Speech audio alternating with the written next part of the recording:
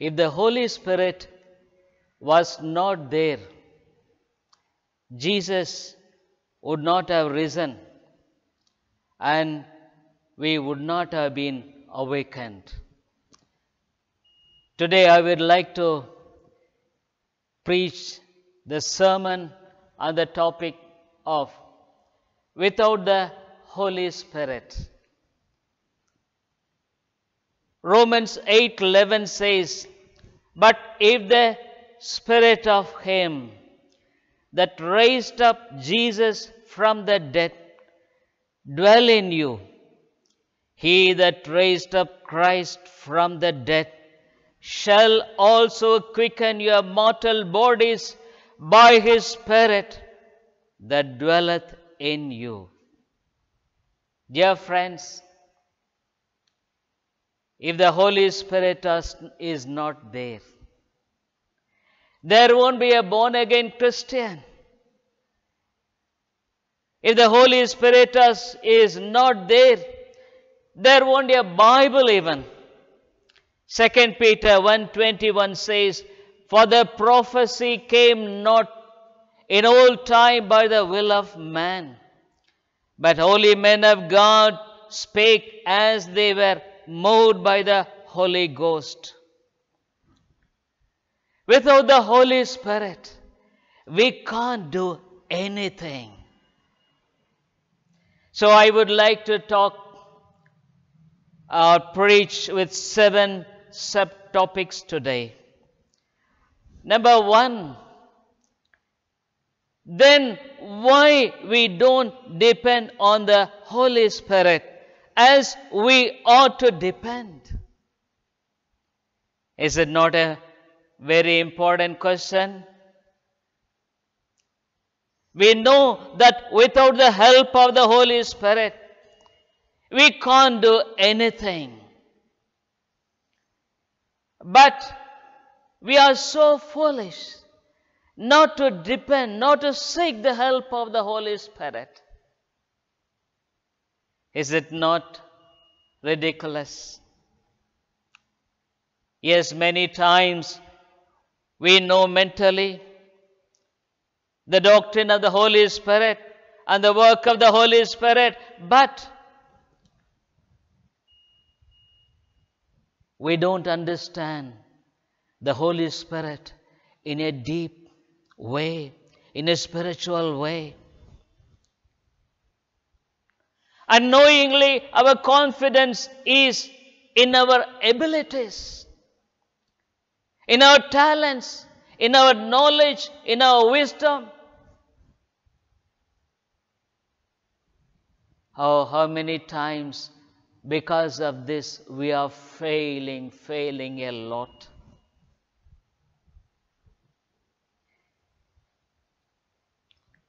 It is a spiritual work. What I do is a spiritual work.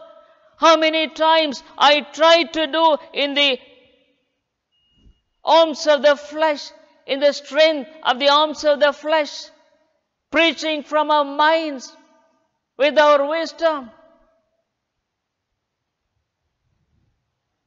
Oh dear friends, how much we do this, truly speaking. So this morning, let the Holy Spirit of God search our hearts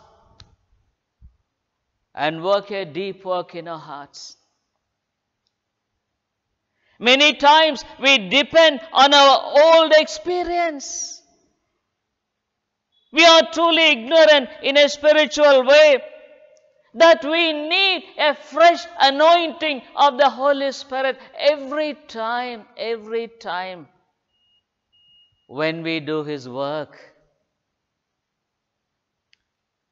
We are helpless, 100% we are helpless.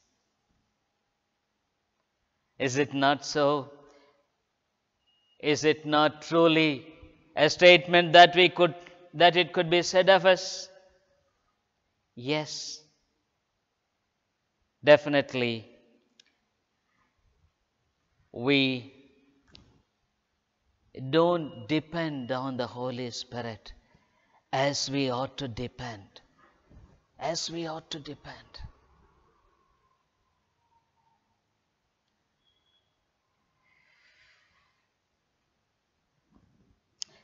The second thing is,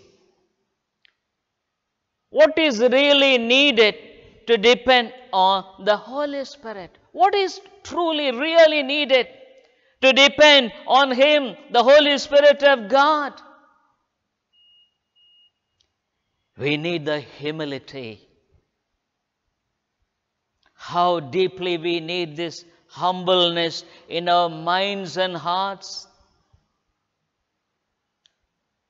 Many times, our own self-confidence with pride, hidden pride in our hearts, prevents us, the Holy Spirit,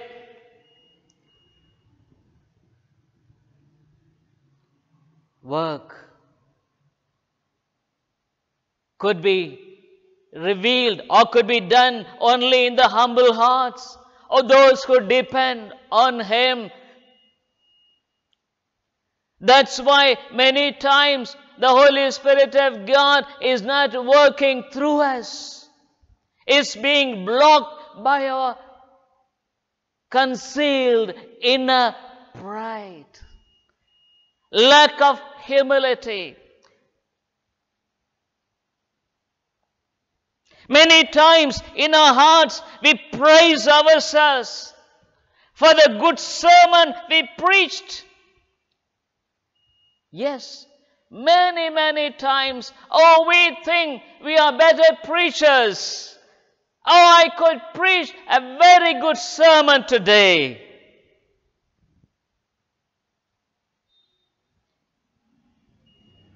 We fail to give glory to God. We utterly fail, inwardly.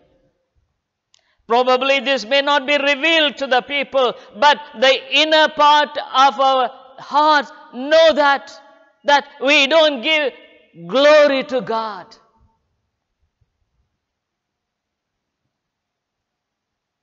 Truly we need the spiritual humility. Feeling our own unworthiness. How unworthy I am.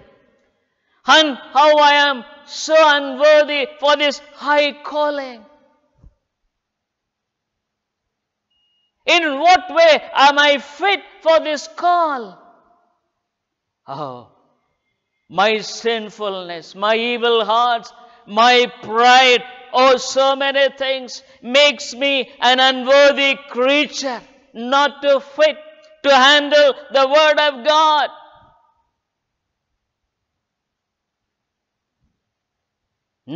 We are not fit to handle this holy God's Word.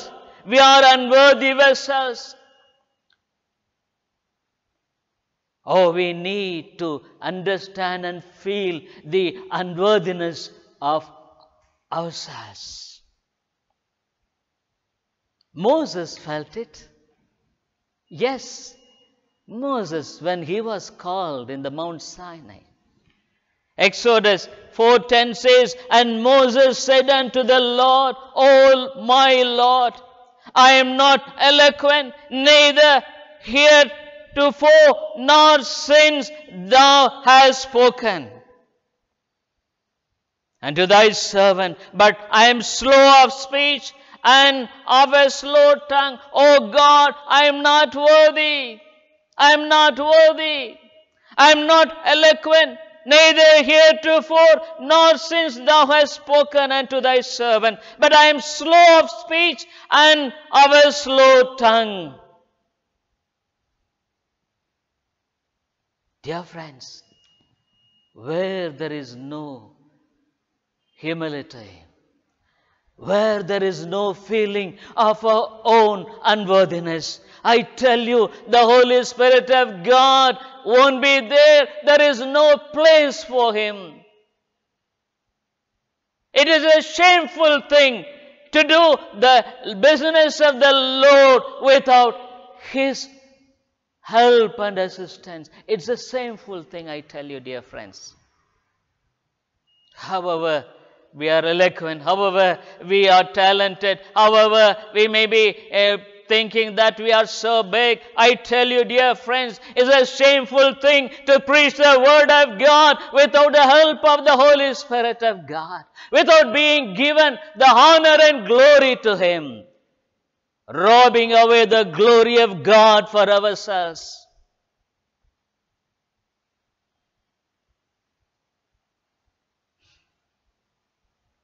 Think of Isaiah. Isaiah 6:5 says, Then said I, Woe is me, for I am undone, because I am a man of unclean lips, and I dwell in the midst of a people of unclean lips. For mine eyes have seen the King, the Lord of hosts. I am a man of unclean lips. I dwell in the midst of a people of unclean lips. Oh, dear friends, I tell you, without the help and assistance of the Holy Ghost, I tell you, your lips are unclean unless the Holy Spirit of God put the fire of God on your lips and it is being cleaned. You are not fit to preach the Word of God. You are not fit. You are utterly unfit, I tell you. I am unfit.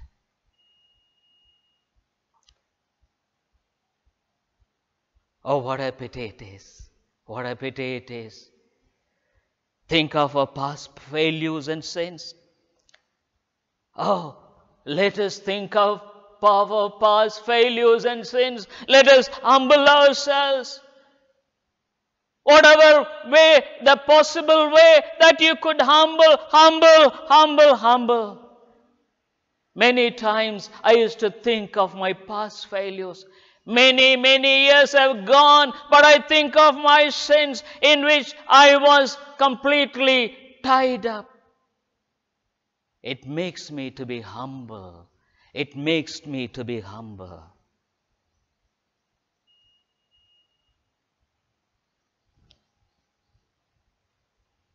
Do I really mourn of my inability not to depend on Him?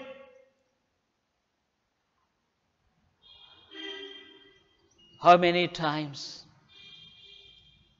I depend on myself? Oh God, I could not depend on Thee. I mourn for that.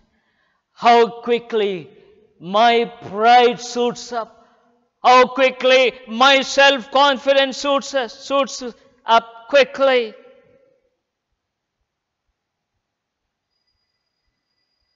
Dear friends, many times, truly speaking, we don't acknowledge the Holy Spirit of God. And we don't depend on Him completely. Oh Lord, give me a heart to depend on the Holy Spirit of God alone, and nothing else and nothing else. The third one is, without the work of the Holy Spirit, our preaching and witnessing is a vain thing. Without the work of the Holy Spirit of God, our preaching is a vain one. It's a waste. Why could we not see so many conversions in the ministry, in our church? Why people are not being convicted of their sins and turn to God? Because the Spirit of God is not working. Because the Spirit of God is not in our preaching. We spent many hours in preparing the sermon, but we fail to understand that if the Holy Spirit does not authorize and approve it, it's a waste. We spend many hours in preparing the sermon. That's very good. But equally, how much of time do I spend in prayer, prevailing asking the help of God.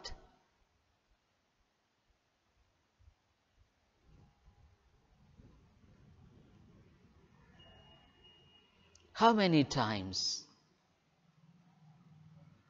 I'm just falling?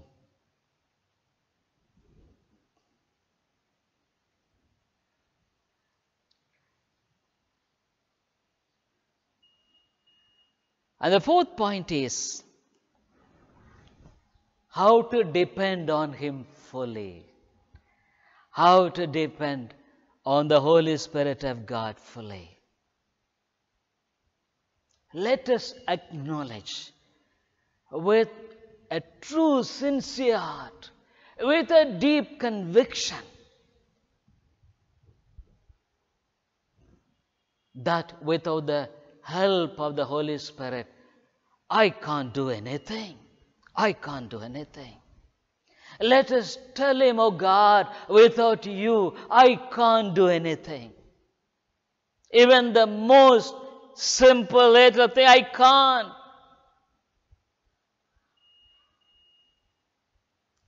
Know that you are standing before the dry bones. They are eternal souls. Yes, you stand before the dry bones. Hearts are hardened. Is closed unless the Holy Spirit of God breaks the hardened hearts and open it up. Like the heart opened in Lydia. Who will open the heart? It is the Holy Spirit of God. You and I can't do that. Man himself is a fallen one. He is desperately wicked. He can't open his own heart. He is dead in sin and trespasses. It is only the Holy Spirit of God could open the hardened hearts.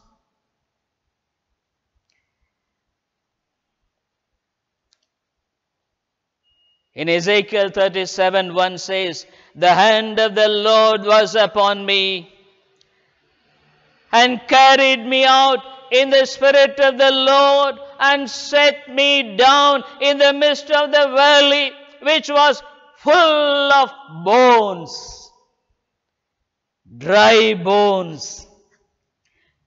37 verse says, and caused me to pass by them round about, and behold, there were very many in the open valley, and lo, they were very dry. Very dry. How truly portrays the heart of people of this day. And the third verse says, and he said unto me, Son of man, can these bones live? And I answered, O Lord God, thou knowest, thou knowest.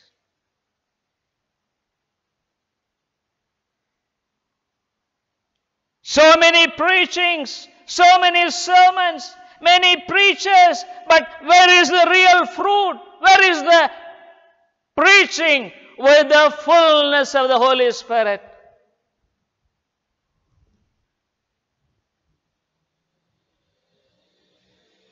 Unless the Holy Spirit works, nobody will be convicted of their rotten, sinful, fallen nature. Not a single soul will be saved. Not a single soul. Probably we can do ministry for so many years using all methodology to make it the church grander. And in many ways we can do so many things. Unless the Holy Spirit of God works, not a single soul will be saved.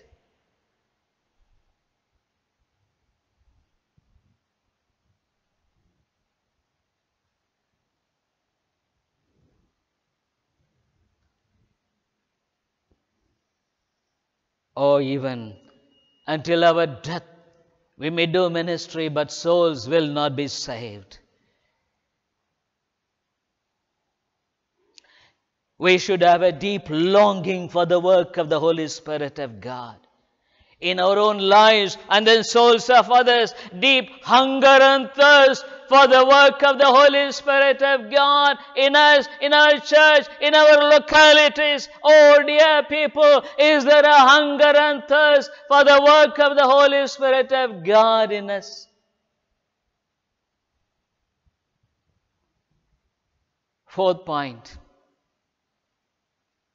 If so, what must we do now? Now. If this is the thing, what must I do now? What must we do now?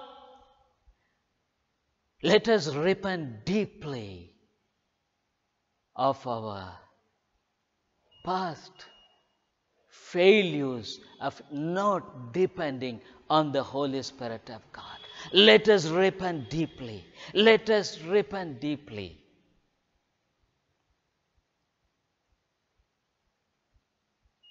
Let us pray earnestly for His work in our midst. Let us pray earnestly. Do or die. Matthew Gospel 11:12 says, and from the days of John the Baptist until now the kingdom of heaven suffereth violence, and the violent take it by force. Men like Spurgeon, before going to the pulpit, they used to wait upon the Lord, crying out to God for God's help and anointing. And there were occasions in which he was not able to rise, and there were deacons to help him, to make him stand straight and to be taken to the pulpit.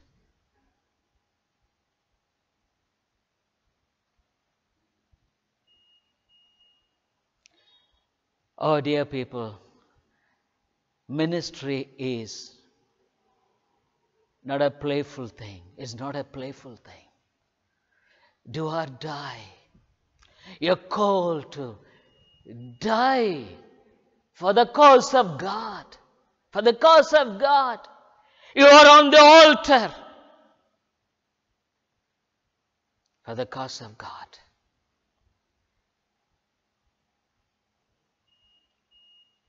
Expect the work of the Holy Spirit of God with faith, because His word will never fail. Depend on the power of the Holy Spirit in using the powerful word of God. A powerful weapon to slay down the people.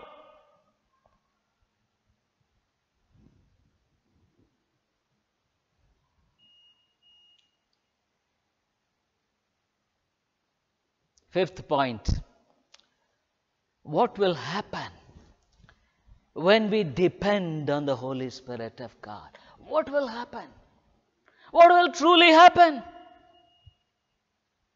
Dry bones will surely be risen. No more dry bones, they will surely be risen. Ezekiel 37:4 says, again, He said unto me, prophesy upon these bones, and say unto them, O ye dry bones, hear the word of the Lord. Fifth verse says, thus saith the Lord God unto these bones, behold, I will cause breath to enter into you, and ye shall live. Sixth verse says, and I will lay sinews upon you, and will bring up flesh upon you, and cover you with skin, and put breath in you, and ye shall live. And ye shall know that I am the Lord. Ye shall know that I am the Lord God. Seventh verse says, so I prophesied as I was commanded. And as I prophesied, there was a noise, and behold a shaking, and the bones came together, bone to his bone. I prophesied as I was commanded. Take hold of the word of God and preach it. Is all that you need to do it. The Spirit of God will take care of the rest when it is preached with all sincerity, with burden for souls.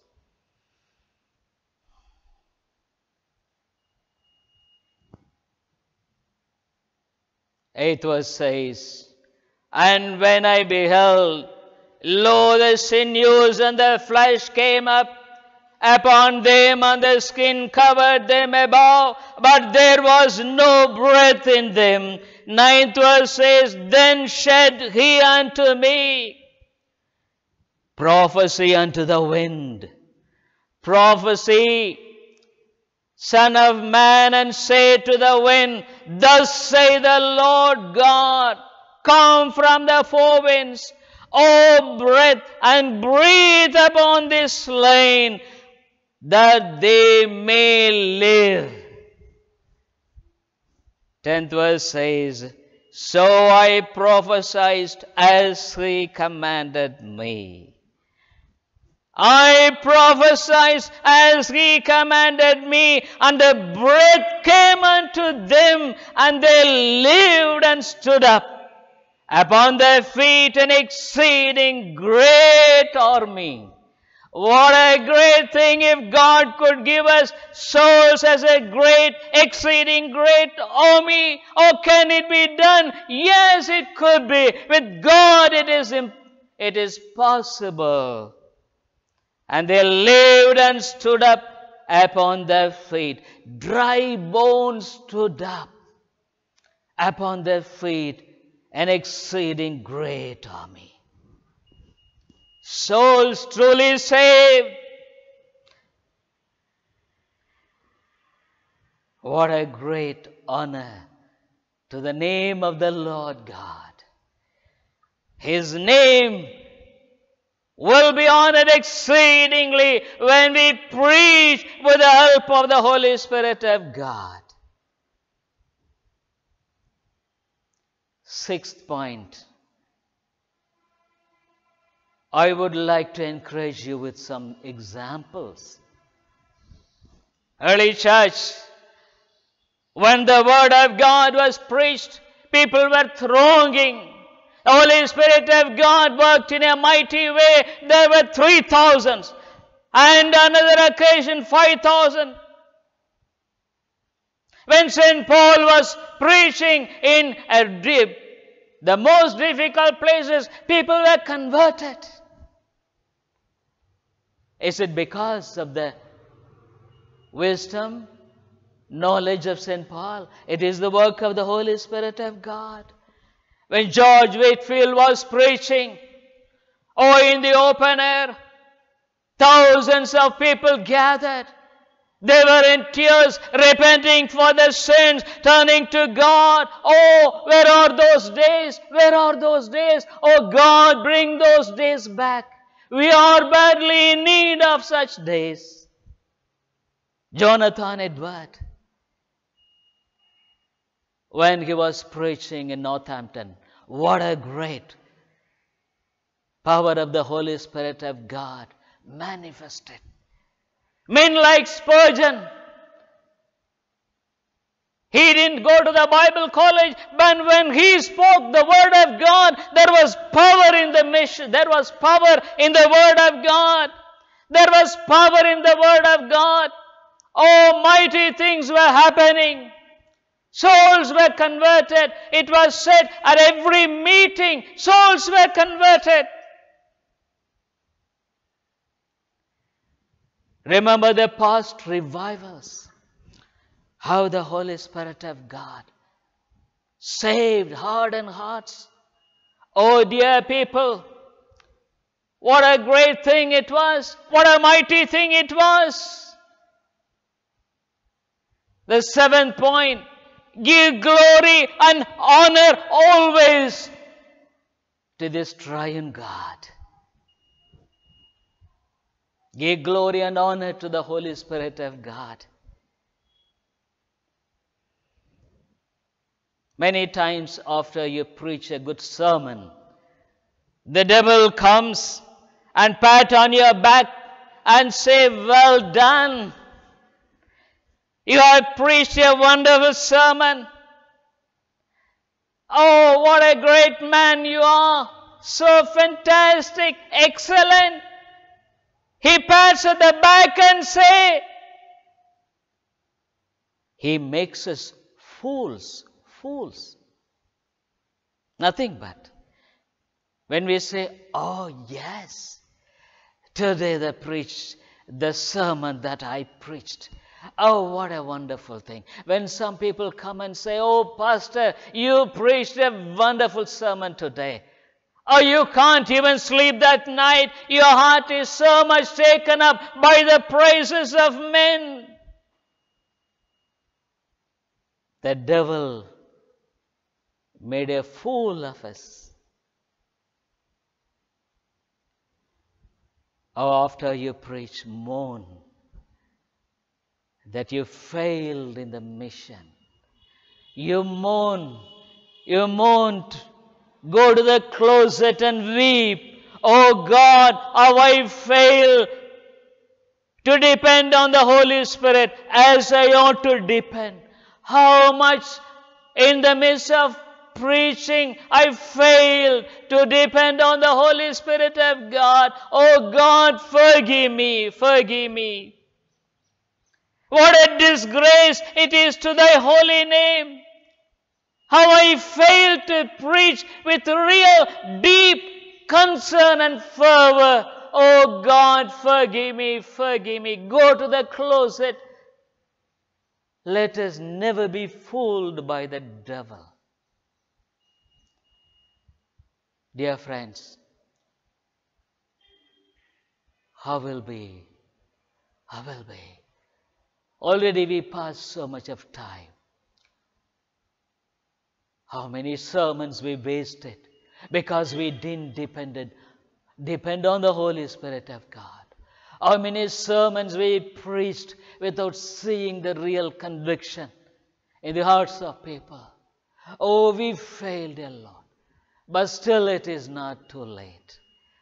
Let us go and cry to Him, "Oh God, oh Lord God, without the help of the Holy Spirit of God, I can't do anything." When I speak to a brother or sister, when I do some counseling, when I witness, when I preach, "Oh God, help me to depend not on my wisdom, but on the Holy Spirit of God alone." Oh, the Lord will be pleased with you.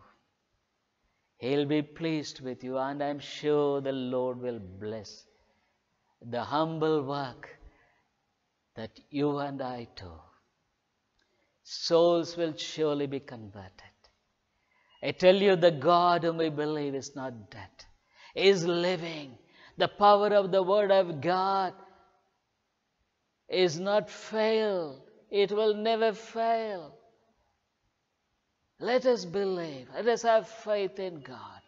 The God who raised the dry bones and made it to stand on the feet, an exceeding army, great army. Oh, the Lord will bless our work and raise up many, many people as His witnesses to be raised up for the glory of God.